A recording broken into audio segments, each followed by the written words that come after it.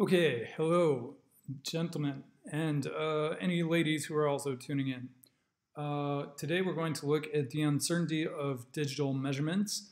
This is related to topic 1.2, kind of be a subtopic, I suppose. Excuse me. I'm going to show you a method that I've kind of put together, and I think you will find it helpful. So, the learning objectives for this video, or perhaps teaching objectives would be more appropriate. One, we need to recognize that the actual uncertainty of many digital measurements is greater than the absolute uncertainty of the device, and we will discuss what that means shortly. Next, we need to describe and execute a method to quantify the uncertainty of a digital measurement. Okay, so that's it. Here is the setup. We are going to be using Logger Pro and two digital sensors. They are a current probe and a voltage probe. We will also be using Excel to record our data. So here is the circuit, and I would like you to construct it right now. So just go ahead and build that. I will wait. Okay, I am of course kidding. This is why we use circuit diagrams. This is a mess, and it's pulling data perfectly. It works. The circuit is built, constructed, but it is indecipherable. This is decipherable. It's very easy to see what's going on. Okay, so back to our main topic at hand. Let's discuss the main problem with digital uncertainty.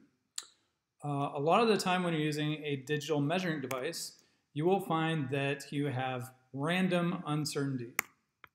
And you should recall that random uncertainty is a fluctuation in the measurement due to uncontrolled background interference. Any number of things can cause this. You may or may not know what they are, but you should try to guess what is happening. Okay, so let's switch to Logger Pro and have a look right now. Let me open up a new window.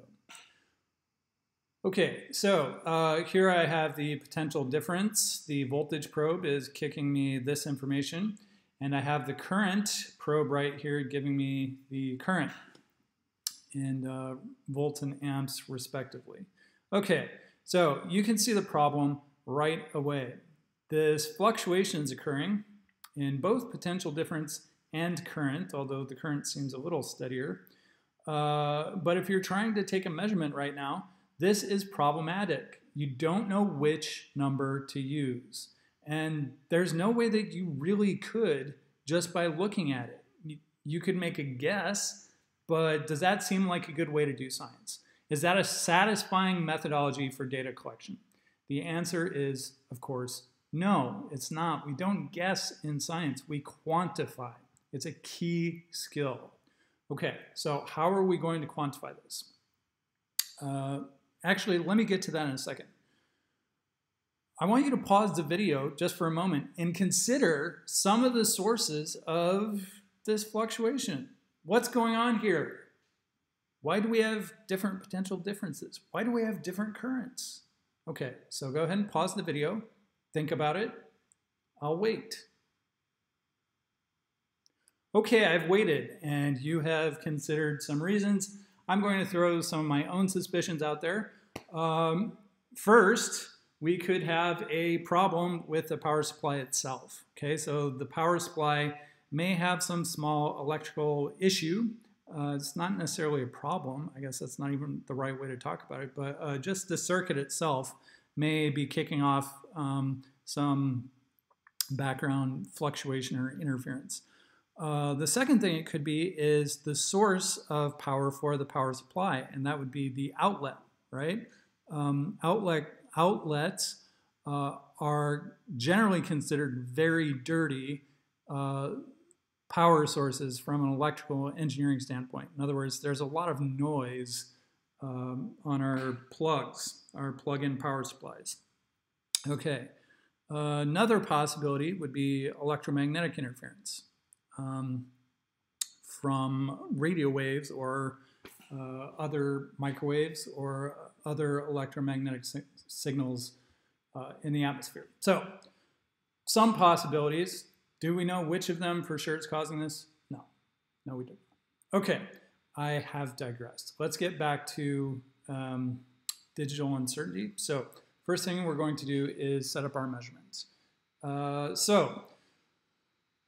Talking about data collection, the duration here is going to be completely arbitrary. I'm just going to set it for 10 seconds because it's a reasonable amount of time. You might, when you're originally trying this, set it for longer just to see if anything interesting happens, but there probably won't be. So 10 seconds should be enough for right now. Again, you could play around with it when you were setting up the experiment initially. Next, our sampling rate should be as large as possible without destroying my computer's CPU. You can see performance may suffer when collecting 10,000 samples per second. Yeah, that seems pretty reasonable. So I'm going to turn that down to 1,000 samples per second, which my computer should be able to handle no problem, but which is still quite a lot of samples inside 10 seconds. That's going to be 10,000 samples, right? Okay, so here we go, click done. And now we are ready to collect data. And get ready for the excitement, guys. It's going to be incredible. Oh, wow. So cool. Yeah. Okay, straight line. Straight line is actually a little disappointing, isn't it?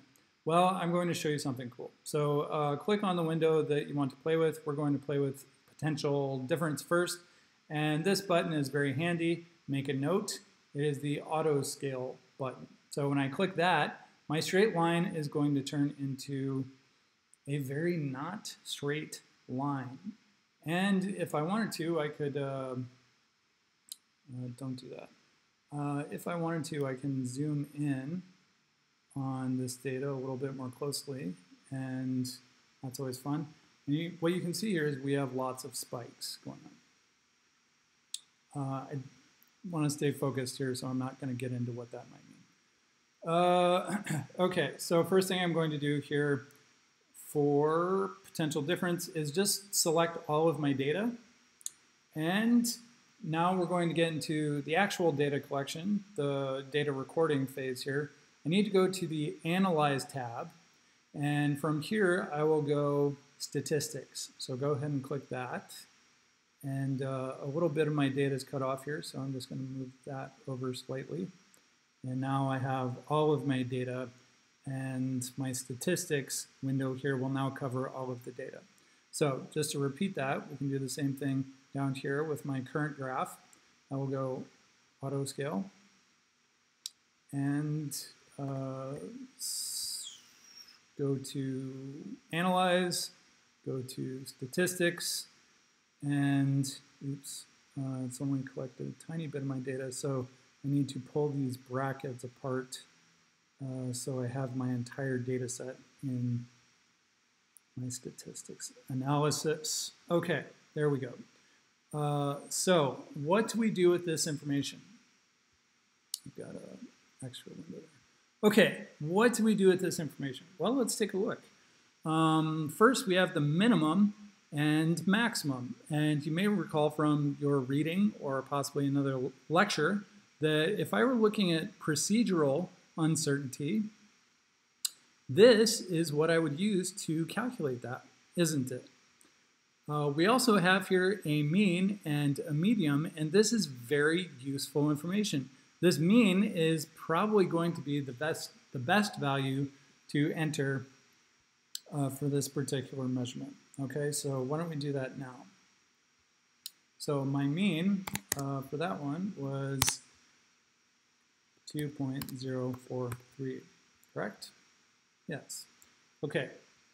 The next thing I have here is a standard deviation, which in physics we don't actually use as a measure of uncertainty. What we are going to use is the procedural difference. So you could calculate the difference between the minimum and maximum, or you could just take this delta y value here, and that's what I'm going to use. sorry, we're looking at potential difference. Not current. There we go. And my delta V value there is 0.039, 0.039 volts. And my uncertainty is just going to be equal to this divided by 2. And that's it. We're done, right? No, we are not done. Because uncertainty, you will hopefully also recall from your reading or from my lecture previously, uncertainty always has one decimal place, one significant figure, not decimal place, one sig fig. So we need to dial that back to this value. And there is our uncertainty, okay? So now, when we're finally writing this particular measurement, what we're actually going to have is 2.024, 2.04 plus or minus 0.02.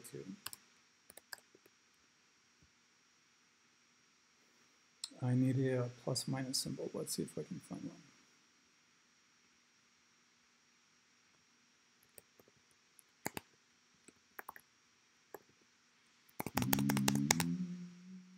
There it is.